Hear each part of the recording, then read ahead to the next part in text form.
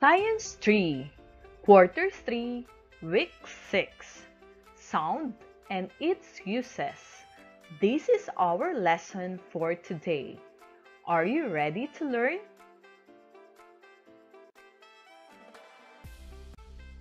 Learning competency. The learners should be able to describe the uses of light, sound, heat, and electricity.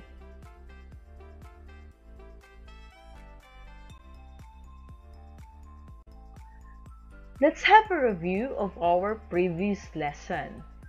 We've learned that electricity is important to humans. It is produced from different sources such as windmills, poles, and sun. It is generated by power plants. Electricity is the flow of electrical power or charge. It is a secondary energy source, which means that we get it from the conversion of other sources of energy like coal, natural gas, oil, nuclear power, and other natural sources which are called primary sources.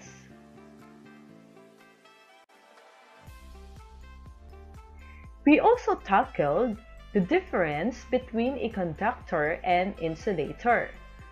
You've learned that conductors are materials that allow electricity to pass through them, while insulators are materials that do not allow electric current to pass through them. Examples of conductors are copper, aluminum, steel, or any metal, while examples of insulators are plastic, rubber, glass, cloth, and wood.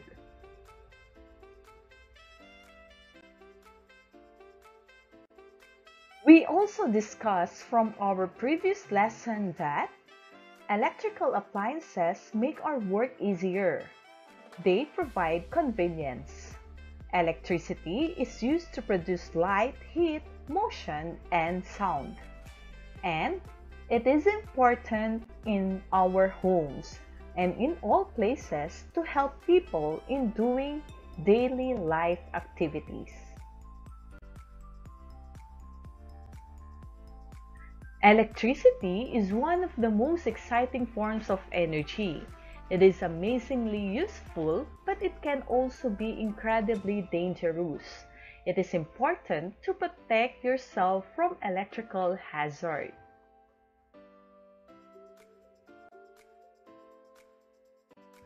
For today, we are going to have a new lesson. But before that, let's have a simple game. Listen and tell. I want you to identify the sound of the object that you hear. Tell me the source of that sound. Are you ready?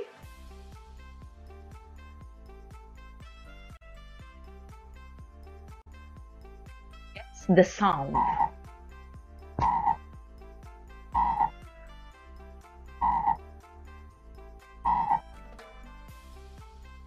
What did you hear? Very good. It's the sound of a frog.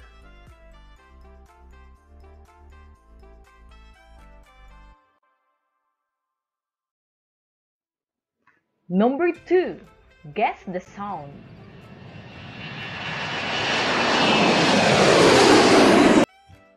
What do you think is that sound? Very good. It's the sound of an airplane.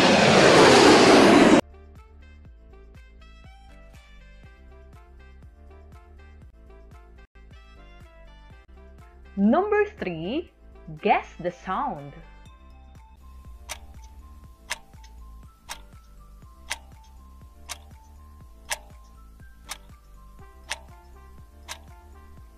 Very good. It's the sound of a tickling clock.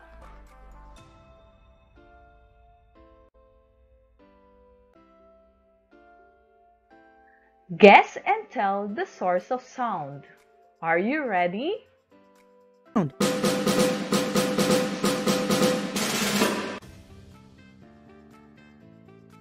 What did you hear? Hmm, very good. It is a drum.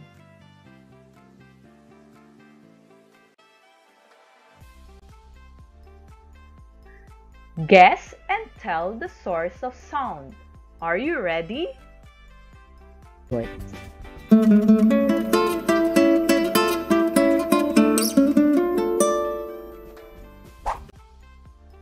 What do you think is the source of sound? Very good. It is a guitar.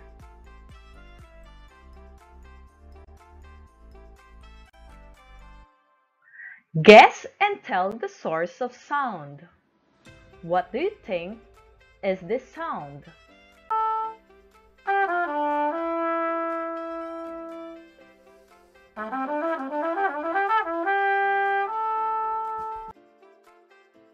What did you hear?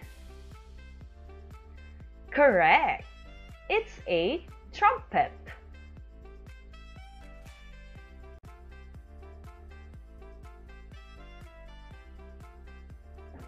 Sounds can make the world exciting. Sound is another form of energy. Isn't it? In our previous lesson, we tackled heat, light, and electrical energy. So sound is another form of energy. It is produced when things vibrate. To further understand this, I want you to place your hands on your throat. Now, talk. What do you feel? Is there something vibrating inside your throat? Your vocal cords vibrate when you talk. These vibrations produce sounds.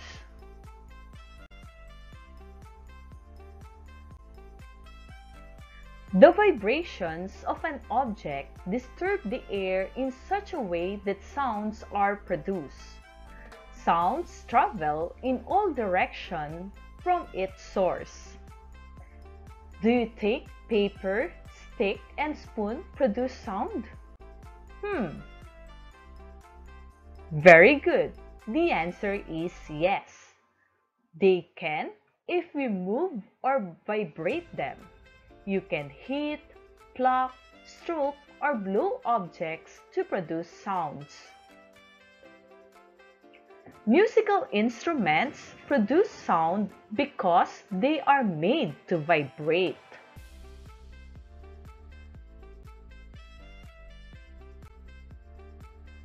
Sound is made by striking, shaking, hitting, or scraping percussion instruments.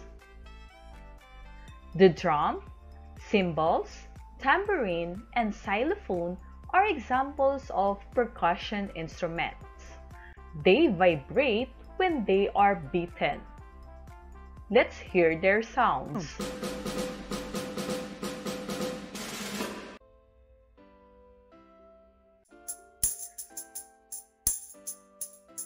Tambourine, Sound.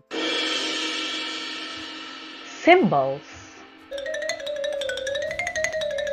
and xylophone.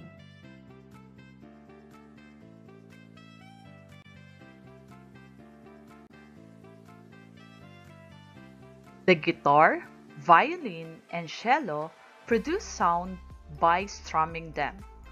Their strings vibrate, producing sound. They are called string instruments. Wait.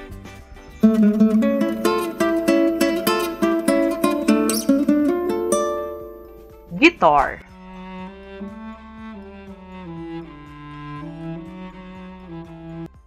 and cello. Sound in string instruments is produced by plucking, striking, stretch strings.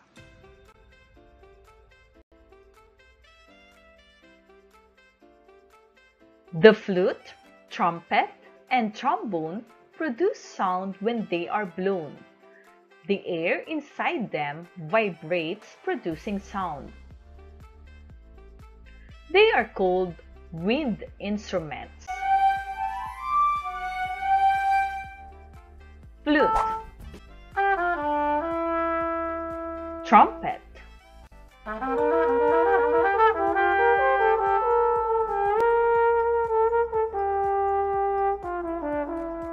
and trombone. Wind instruments are blown so that the air column vibrates.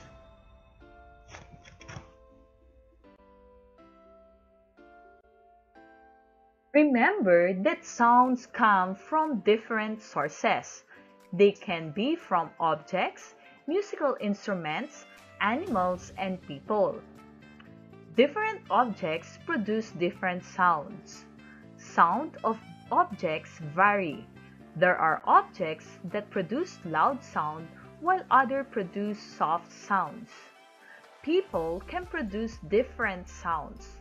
People may talk in different voices. They may whistle, sing, and hum.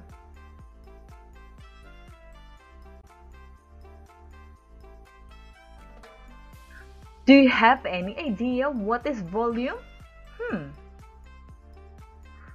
The loudness or softness of a sound is called volume.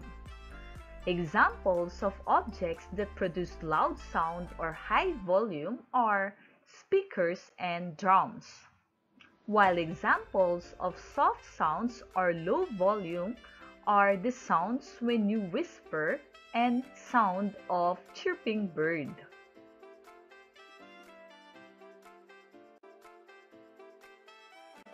Now, let us differentiate noise from music. Remember that noise is an unpleasant sound. Noises are formed by irregular and disordered sound vibrations. Concrete. Anna says she understands this project will be noisy. What not? Example of this is the sound in the construction area. On the other hand, music can be described as a beautiful or expressive arrangement of sounds. Musical sounds are composed of regular and uniform sound vibrations.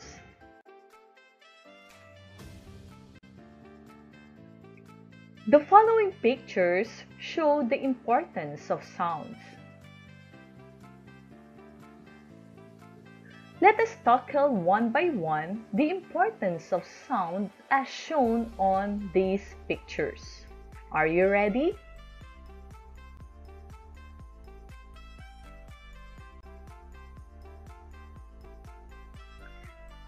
First, importance of sound. Sounds are used for. What do you think is shown in the picture? First clue, it starts with letter C. What do you think is the word? Very good. Sounds are used for communication or to communicate. Through sounds, we can communicate to our loved ones. We can express our thoughts and feelings to them. We can talk to them and express our love. Remember to be nice to people when talking. Speak softly, do not shout or yell. You may say something that could hurt their feelings. There is a saying that a tongue has no bones, but it can break a heart. So speak nicely.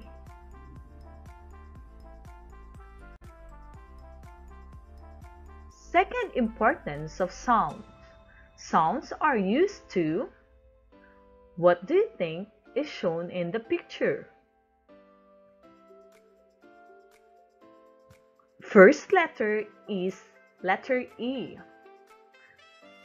Complete the sentence. Any idea? Very good.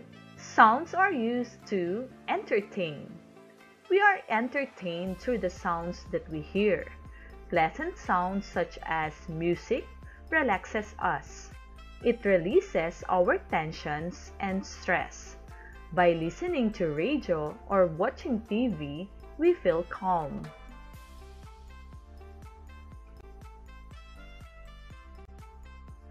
Third importance of sound. Sounds are used to give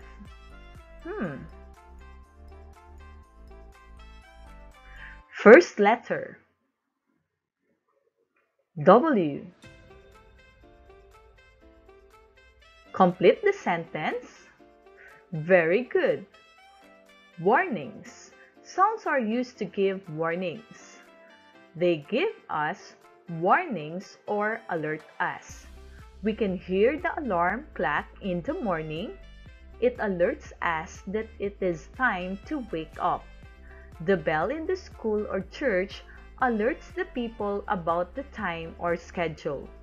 And the fire trucks alert the driver to give way.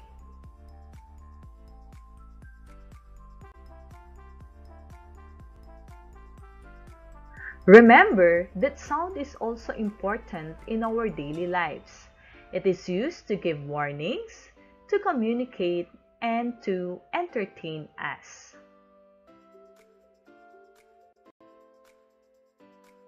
Trivia time! Animals like dogs have a higher frequency of hearing sounds. This capability allows the animals to hear sounds that humans can't. It is also through this capability why animals can sense oncoming danger.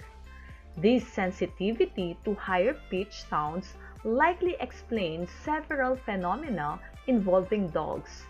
Dogs may predict earthquakes using their highly sensitive ears, and their ability to predict somebody's arrival at your door is likely due to their ability to detect the sound of a car before you can hear it, rather than any sixth sense. Finally, dogs can be so distressed by everyday noises like a vacuum cleaner or power drill because they sound louder to dogs than to humans.